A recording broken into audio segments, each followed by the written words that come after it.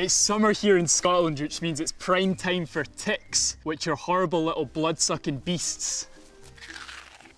Ticks are most commonly found between March and October and are often lurking in woods, moorland and bushy undergrowth like this. The problem is that some carry nasty diseases such as Lyme disease. Fortunately, there's some simple steps to deal with these bugs. Here's my top tips for fighting ticks.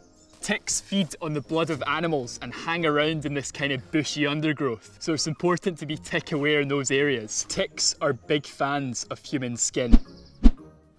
So to make life hard for them, it's a good idea to wear trousers and long sleeve tops. Light coloured clothes makes them easier to spot, so you can brush them off before they get a chance to bite. To defend yourself against ticks, it's a good idea to apply insect repellent that contains DEET. After a day outdoors, give yourself a good check over for ticks everywhere. But if you do find one, don't panic. It's alright. To safely remove a tick, you'll need a pair of fine tipped tweezers or a tick removal tool. Once the tick's removed, wash your bite with soap and water. But if you do start to begin to feel fluey or you start to see a rash, it's best to contact your GP and just tell them about the tick bite.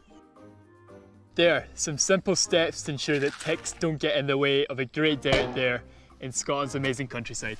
For more info, check out the NHS Inform website.